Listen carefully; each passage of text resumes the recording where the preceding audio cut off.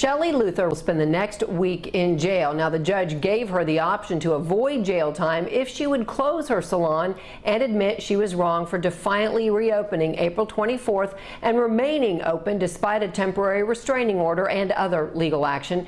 She refused and also has to pay a $7,000 fine. Fox 4's Allison Harris has the story. Allison.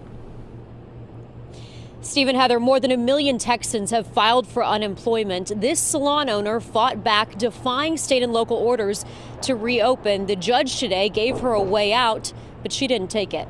I'm one of those Open Texas moderators. As Open Texas protesters stood their ground outside, inside the Dallas courtroom. Counsel, excuse me. There's a remedy of $500 to 6 months. Counsel, you will not speak over me. Salon owner Shelley Luther and her attorney Warren Norrid stood their ground too, defiant that her salon will not close. Sit down and be quiet. I'm not through speaking. Do not say another word while I'm speaking, and you will not interrupt me again in this court. Luther knew that she was risking a possible fine and jail time when she went on camera 2 weeks ago, proclaiming that her Far North Dallas salon off Beltline near North Coit would reopen, regardless of the governor's stay-at-home order at the time. Why did you reopen? Because I had no other choice. Because I couldn't feed my family. Last week, District Judge Eric Moye issued a temporary restraining order against her salon. Tuesday, the two were face to face, the judge reminding her that she's not the only person nor the only business hurting because of the virus. Your actions were selfish, putting your own interest ahead of those of the community in which you live. That they disrespected the executive orders of the state, the orders of the county, and this city.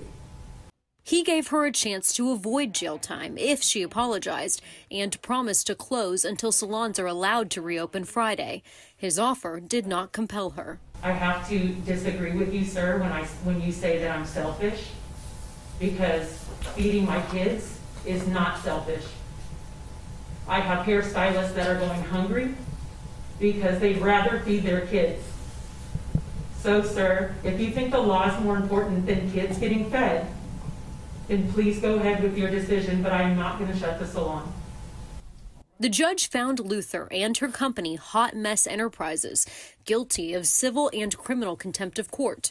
Luther was taken into custody, sentenced to 7 days in jail, one for each day her salon was open after the court ordered her to close, plus $1,000 for each day that it was open, totaling $7,000. She'll continue to be fined $1,000 for each day that it's open until Friday. Back outside, attorney Warren Norrid said they will appeal, mocking the judge. If you're not willing to die for your fellow countryman, then it's you that is selfish, as opposed to maybe the vulnerable could just stay inside and order pizza, or we could bring them things. She was taken into custody today right after Governor Abbott announced that salons can reopen on Friday. She told us today, told the courtroom, that she did get a government loan, but she didn't specify which loan. And as of tonight, there are people on social media organizing rallies to support her. Texas. This is Shelley Luther. It's a story that is hot. She's now in jail for 7 days for opening up her salon. Watch here. Why did you reopen?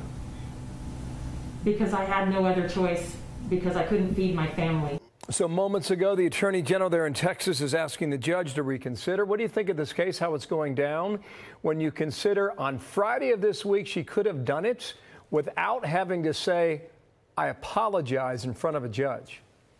All right, so she was not convicted of violating Governor Abbott's guidelines because the guidelines are just guidelines. They don't have the force of law.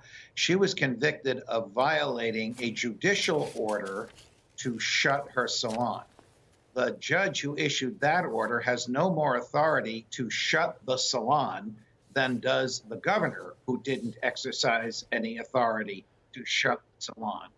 And then after he convicted her, is saying, all I need you to do is admit that you're selfish and you won't go to jail. Admit that she's selfish. Being selfish is not a crime. This sort of say what I want you to say and I won't send you to jail violates her right to remain silent. This case is a mess.